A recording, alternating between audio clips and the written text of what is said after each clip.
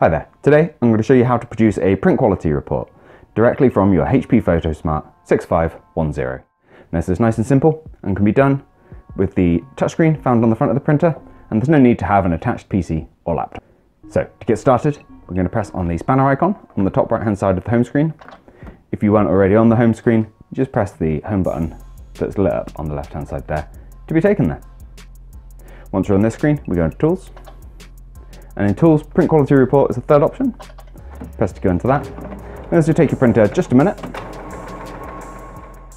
And when it's done, you should be presented with a page that looks a little bit like this, but hopefully with more black ink on there. Your one will be close to the one shown on screen, with a breakdown of the 4 different colour inks that your printer uses. And any breaks, lines or missing colours is an indication of a blockage within the printer's printhead, which can normally be resolved by doing cleaning cycles, which we have a separate video for on our channel. From here, you can go on doing cleaning cycles and printing these test pages until you hopefully see an improvement in your print quality.